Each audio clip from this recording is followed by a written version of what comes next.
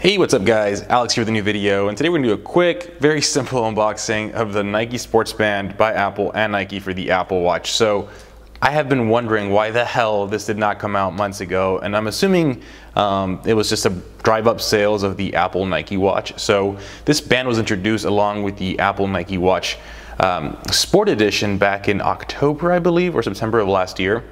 Now, what sucked about it is, for example, myself here, I did not want to upgrade to Generation 2, and I did not want to get an aluminum version because I like my stainless steel Apple Watch. So there was no way for me to get this band, and that was kind of annoying. So I resorted to buying a knockoff band on Amazon for 12 bucks. Not the best of bands, but $12, kind of get a similar design. I've had the original, just black Apple Watch band, just kind of got tired of it. So I'm finally glad Apple finally released these, 50 bucks, along with like every other sport band there is. So let's go ahead and open it up and see how it feels and how it compares to a $12 Amazon band. So let's go ahead and, typical packaging, you just go ahead and have a little tab right here, and just gonna go ahead and rip it off. And this should come off like so.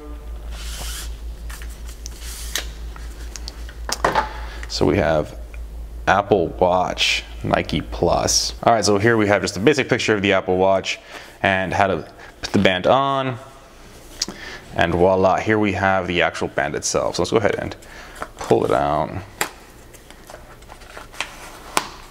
So of course you have two sizes. So you have the smaller band and you have the larger band. So let's go ahead and take a look at it, guys. So I got the black and what Nike calls Volt, which is this like lime green.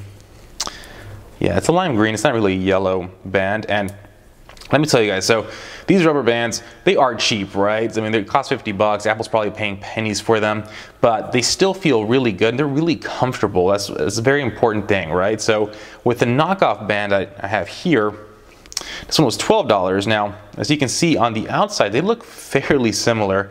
Actually, the job they did with these fake bands is really, really good. But when you feel them, you feel the difference. So these Apple ones are thicker. You might not necessarily feel it.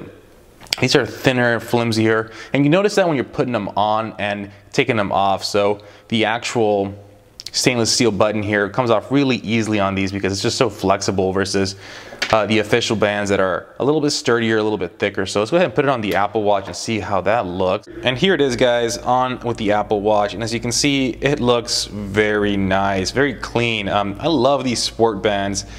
Even though I guess they're not the dressiest, they're so comfortable, and I definitely would not mind rocking this with just an outfit on the weekend. Not necessarily just to work out, but just I think it looks cool. It has that pop of color, and I really like that, the contrast between the black and the Volt. Now, there is two other versions. I believe there's I think it's a solid black one. I'm not sure, correct me if I'm wrong, with the perforated holes, and then like a gray and white one. So that's pretty cool. I might be picking up the gray and white one. I think it's called the Frost. I'm not sure.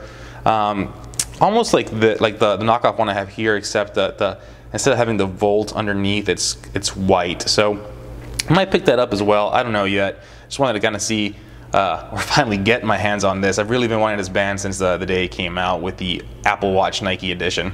But guys, quick unboxing. For 50 bucks, I think it adds a nice splash of color and some contrast. I think it looks super cool on your Apple Watch. Now, if you don't want to spend that much, I can't knock this fake band too much. I mean, I've worn it since December. It's done the job. It's never come off my Apple Watch. I know some bands, the problem with them is that these hinges here.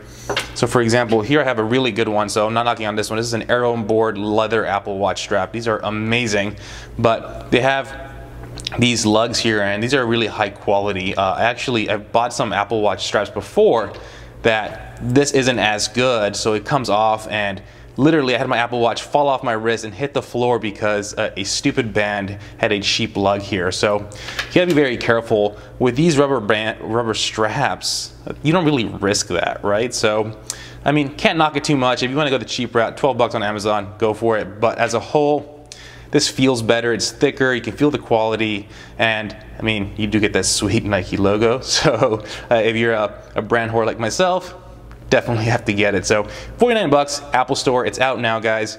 Hopefully you like this quick unboxing and first look. If you want to see a review, let me know. Drop in the comments below, and I'll be more than glad to review this band and maybe a whole bunch of other bands that I have here laying around. So as always, guys, thumbs up, subscribe, and I'll see you on the next one. Have a good one.